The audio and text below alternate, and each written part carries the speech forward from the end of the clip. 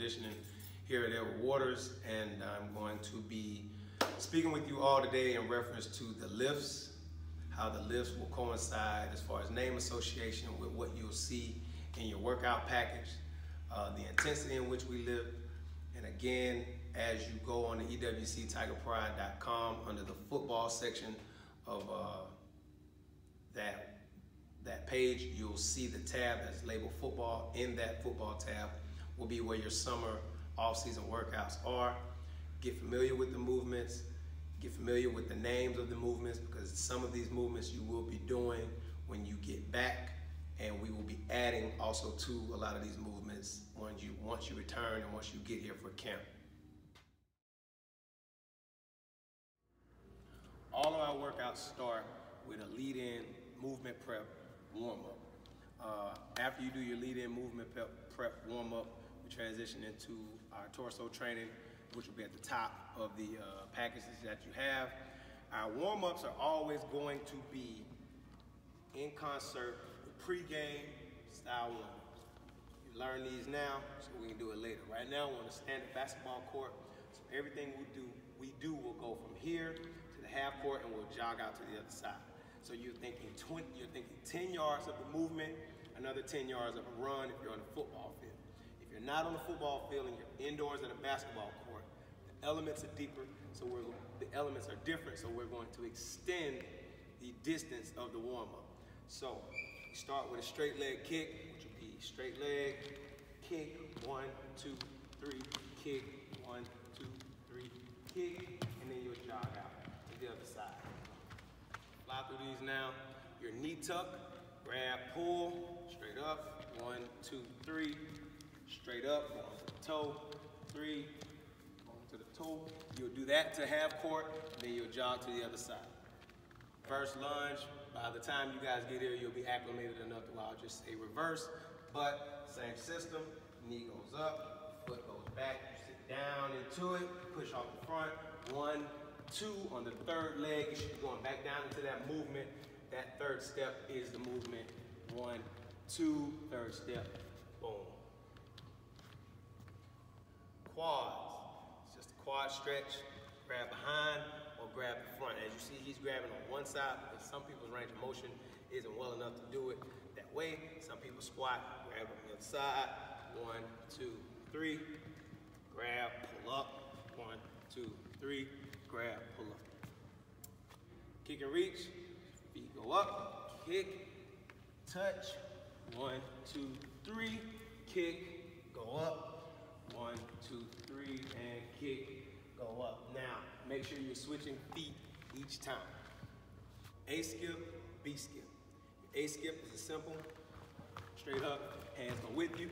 B skip, transition out, out. C skip, up, outside out the leg, and high knee, straight up, both feet, and butt kick, kicking both with the heel.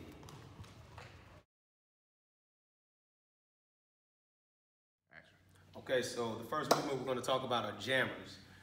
Jammers are as simple as you'll either have a T-bar mechanism, which is a mechanism that holds the bar into a straight rack on the floor, or partner up with somebody so that that person can stand on the back of the bar to keep that bar from lifting up off the ground.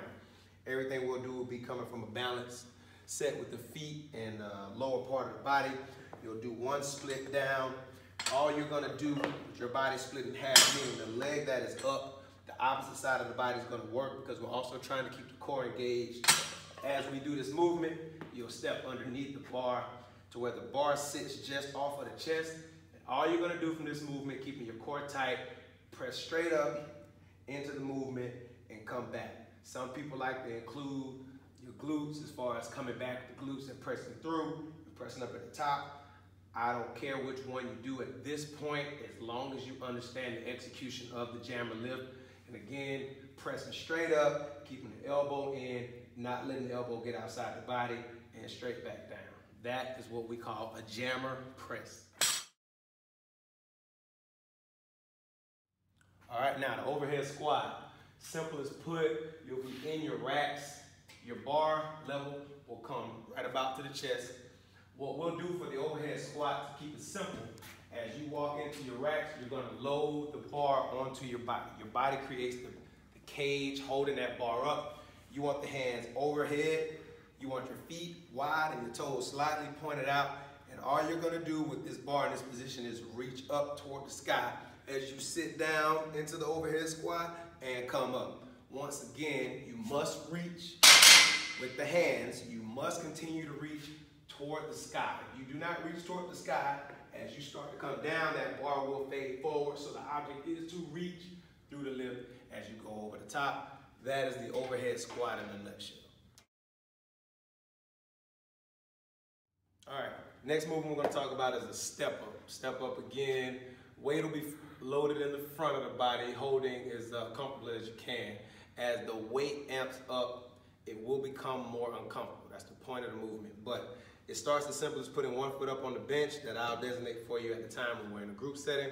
You'll literally go up on my command, up, drive the knee up, point the toe up toward the shin as much as you can. That's sticking it and coming back down to the floor. This foot should never come off the bench during the duration of the reps we're doing. So if I give you 3 rounds of 6 or 3 rounds of 8, this foot will stay on the bench for the entire 8 reps, and then we'll take this foot down, bring that foot up, switch, and we'll probably even switch weight position at some point. Upright row. The upright row is as simple as trying to put together a multi-joint movement with your lower body being in one place. So you'll come into your racks, simple. The hand grip will be about 1 inch to 2 inches in between each thumb before you wrap around the bar. You'll be in this position, feet shoulder width apart, knees slightly bent. Once you get your hand position and secured, you'll just take the thumbs underneath the bar and you literally come straight up, elbows as high as possible. This movement is supposed to help you with the execution of the power clean. Power clean is our primary movement. You should know how to do power clean before you get here. If not, you will be behind the 8 ball as far as execution of certain lifts and getting better as an athlete. So understand the importance of having the fingers in the right position, bringing the elbows up as high as you can, but comfortably, not to stress the AC joint. Reverse hand bent row, overhand bent row. Same movement pattern, but different emphasis as far as the rear delts, your interior delts, and your biceps. All bent rows are going to be done from the floor. We'll start off with the bars on the floor. From this position, feet will be shoulder width apart. I primarily like the reverse hand bent row, meaning the palms are facing forward, reverse hand, bent, row. You're trying to pull that bar to just at the top of the abs, just below your chest plate. So your aiming point is always going to be right here because we're trying to increase the amount of strength that you have when you engage with somebody and trying to get that person off of you. You need your back to be as strong as you possibly can because we need you to be able to fight through opposition. So again, you're here, palms are facing forward, chest should always be up. Overemphasize the chest being out. Pull that weight right under those abs and slow back down. Stick it at the top.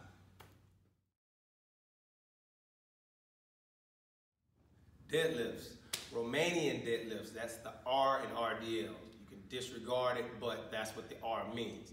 Romanian deadlifts are simple. For me, I call them, they're a more athletic, balanced deadlift. We're not power lifters. We're not in here to try to get real big. So your conventional way of deadlifting that you've seen on most videos, that's the way it's done.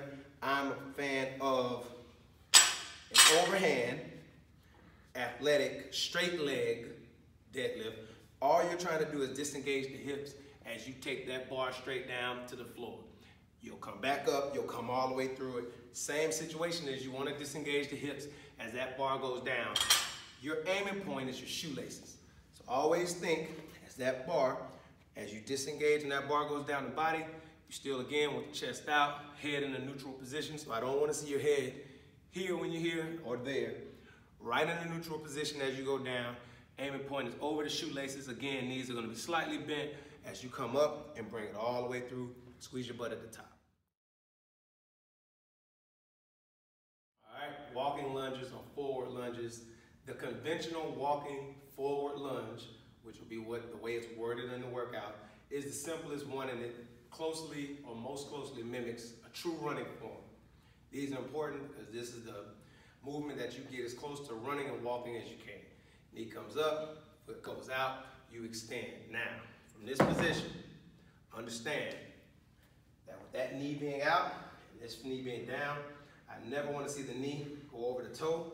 I always want the chest to be up, and you're literally always trying to stay dropping the body down between the heel and the back toe. You literally want to stay in the middle of the body as you execute a forward lunge. So, from here, if I say 3 rounds of 6 per leg, that means 1, 1. Then you'll go to 6. Forward lunge.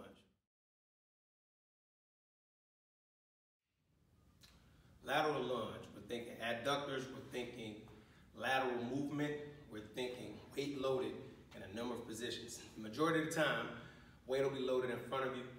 Your lateral lunge will be executed 2 rounds, 3 rounds, 4 per leg. Knee comes up, out as you step now. Both toes are pointed straight. This knee should not be facing out or in. You should be balanced under the body with that weight being up, and you should sit down into your butt as much as you possibly can. Again, knee is behind that toe. From this position, you'll come back up and into a steady position. You'll do the same thing on the other leg. Most of the time, we'll execute here 6 per leg. 1, 2 to 6, and then we'll do the same thing on the other side. That'll be the way you execute a lateral lunge. Okay, front squats are an evaluational lift for me. Most of the time, with a new athlete, incoming freshman transfers, I want to know what type of body position you can get into. You will hear Coach Ruffin tell you a number of times to get into a football position, which will be this position, a ready position, okay? Everyone plays their sport from this position. Baseball, basketball, football, it is the #1 athletic position. The front squat does the same job. You'll come under, bar will be wrapped on the delts, fingers are off the bar. You're looking for the hands to hold the bar. The body is holding the bar. Again, feet are wide, toes are slightly pointing out, and you're just trying to sit down as low as you can into it and back up. Front squats are done. It's that simple. I just want to see how well you can get with the elbows off the body, down as low as you can get, and back up. That shows me your upper body range of motion, your hip mobility, and if you can stay in a steady, stable, and strong position, the lower your center of gravity goes. Front squat. GHR glute ham raise. This is a GHR machine under the pretense that you all will be working out in facilities that have these basic things. None of this stuff is overly complicated. None of these movements are something that you cannot do in the most basic of gyms. The GHR is that simple. The feet should be flat on this platform. This portion of your leg should be touching the upper part of the pad. Feet flat, legs touching, knees should be all the way forward on that part of the pad. Until you get more advanced, or I know the strength of your hamstrings, everything will be done without weight. All I'm trying to get you to do is come out until you feel that big pull in the hamstrings, and you'll come back up. That's how we'll start. We'll start with that minimal amount of motion. After we advance a little bit more, we'll take you down more, and the more further you can go down, the more sturdy, the more confident I am in your hamstring strength. After we get to that, we'll start incorporating what we'll call a back extension into the same movement, which will be coming out all the way down and being able to come all the way back up safely, securely, and without injury. This is all for injury prevention. GHR. All right, leg extension, leg curl. Again, every gym should have a leg extension / leg curl machine. Different ways to execute it, but the normal leg extension, leg curl, you'll sit in the machine, weight will be loaded right on the shins. It's just as simple as kicking the leg up, forward, making sure that toe again is pointing toward the shin. All of the emphasis will be on the front of the leg, the quads, and all you'll do is execute whatever the number is that I have. And all of them should say per leg. Per leg meaning 6 per leg. Stay on that leg until you finish all of the reps, then switch to the other leg. Don't vary the movement in the leg. Stick in that leg first. After you complete the 6, then you'll go to the other leg. Leg extension. Leg curls are a hamstring movement. Understand that the emphasis and the purpose of the quadriceps in motion is to help you stop. They're the brakes. Your hamstrings are the gas. These are responsible for your speed. You see a track athlete, chances are they have huge hamstrings because the point is to run as fast as you can in a linear running path. So hamstring curls are very important. Any hamstring movements from deadlifts to laying leg curls, all of these emphasize speed and motion going forward. You'll lay in whatever machine you have at your disposal. Now, if you do not have one, you'll simply take a weight. You'll put that weight in between your feet.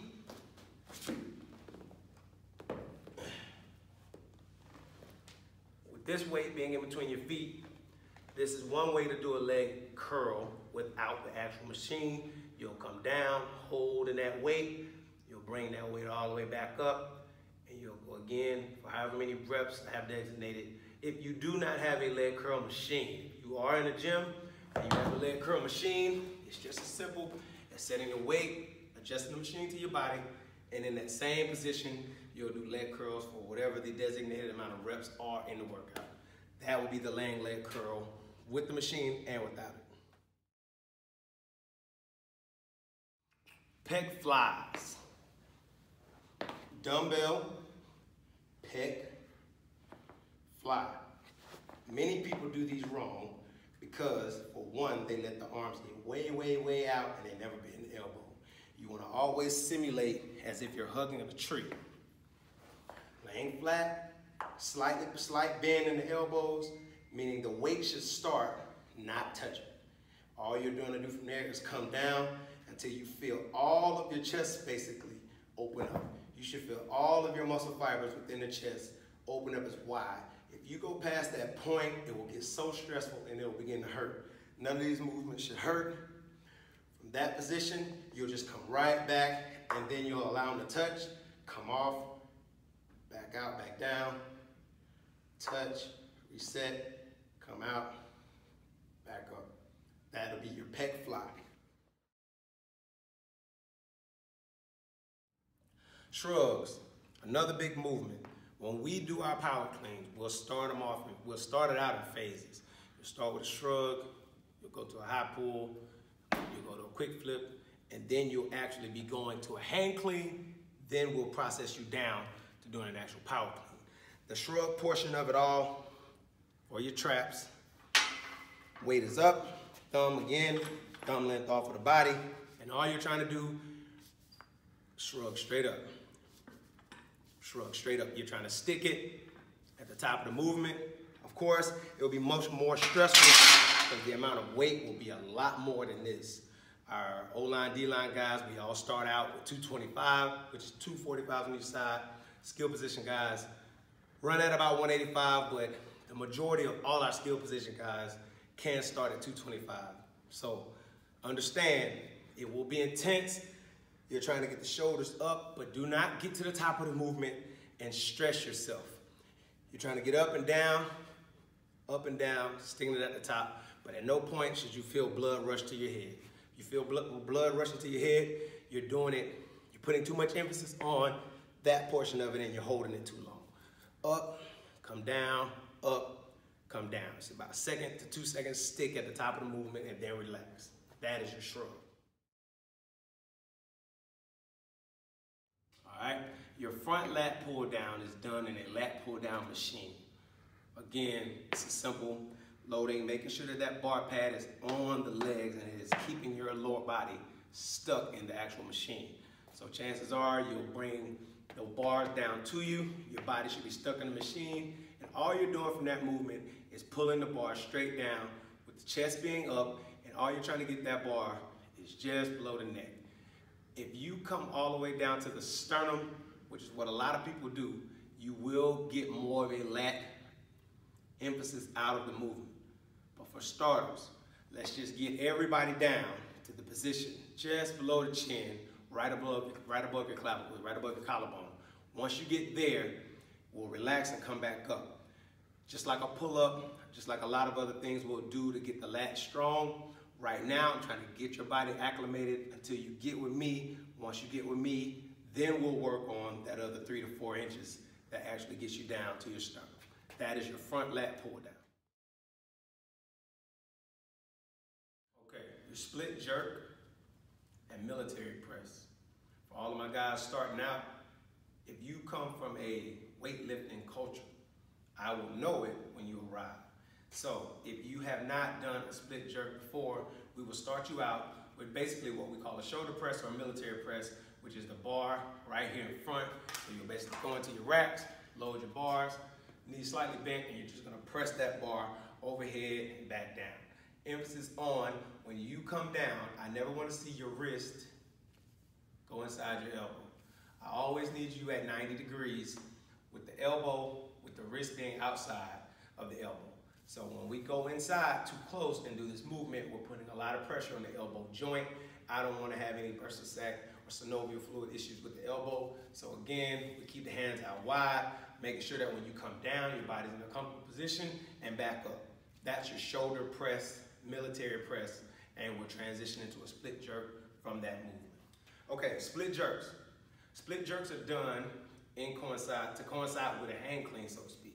We'll hang clean the bar up to our bodies. The split jerks are done here, meaning this foot is out, knee is still behind the toe. This back foot should be fanned. The back foot knee should be inside, and the toes should be fanned out in the shoe. You should feel your toes, all of them, in your shoe, out, covering the floor from pinky to big toe. Now, again, this is a multi-joint movement, a power movement. If you're not good at that movement, take on military press, shoulder press, same thing. Take on that with more knee bend to start out. And then once you get with me, we'll get you split jerk ready. That'll be the split jerk. Be careful, be smart. Don't overload without knowing exactly what you're doing. Okay, so that's the way we do our workouts. Movement prep, warm up, so to speak, starts it. You'll go into your torso training or your core work. After that, you'll go into your lift. Once you complete your lift, you should go into your conditioning. Again, no uphill or downhill running on your lower days. So any days you do anything lower, meaning from the hips down, no uphill or downhill running. We've already torn down those muscle fibers, so I do not want you to go into heel work because that is stressing those same muscle fibers that we've broken down, and I don't want to increase the chance of injury because being available is the #1 priority. These workouts are also designed to be done with a partner. If you have someone at home, it doesn't matter if they're in shape, more so matters that you have a spotter. Your upper body movements, your bench presses, and those types of movements need to be done with someone. Otherwise, you will not get as strong as you need to get. There is no strength without struggle. This stuff should hurt. It should be demanding on the heart. It should be demanding on the body. And if you can get done with a workout and go and play a game of basketball, you did not work out hard enough. So understand that when you get with me, I am going to work you out hard. We are here to win. The focus is on getting better, being well trained, being in condition. We win all our games in the fourth quarter. We cannot jeopardize or be at risk of not having guys performing well in the fourth. Get acclimated, understand the workouts, learn the warm-ups, because all of these things will be things we need to do hitting the ground running when you arrive. Again, I'm Richardson. I'm the head strength and conditioning coach. I'll be with you for the next 4 years of your life. Get ready.